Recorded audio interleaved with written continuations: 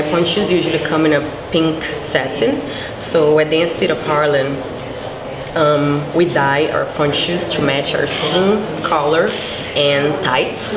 And I usually dye my pointe shoes. I get a makeup from Black Opal. It's like a liquid base foundation, and I have a sponge. It could be any sponge, and you just press here, and then you just brush your shoes. It usually lasts a week, depending on what you're dancing, and you do that all around with your ribbons, with the side of the pointe shoes, and it's pretty much how it works. It's pretty easy too.